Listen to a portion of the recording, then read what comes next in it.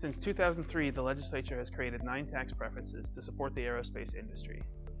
Today, the preferences continue to meet the Legislature's goals to lower costs, maintain the industry, and encourage strong wages. But it's unclear if job growth meets legislative expectations. Beneficiaries currently save about $100 million every year, but savings have declined 63% in the last 5 years. That's due in large part to the Legislature's repeal of the most used preference in response to a ruling from the World Trade Organization. The preferences also lower the effective tax rate for beneficiaries.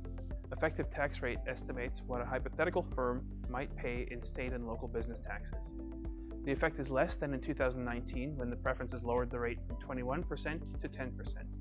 Today, it lowers it to 13%. Washington's aerospace industry is still among the largest in the country and pays good wages. In 2022, it contributed $27.4 billion to the national GDP, and it paid workers an above-average wage of $128,000 per year. There are fewer jobs today than in 2019, but there are more than in 2003 when the preferences were first enacted. It's unclear if this meets the Legislature's goal to maintain and grow the workforce. The Legislative Auditor recommends that the Legislature clarify its expectations for the level of aerospace industry employment.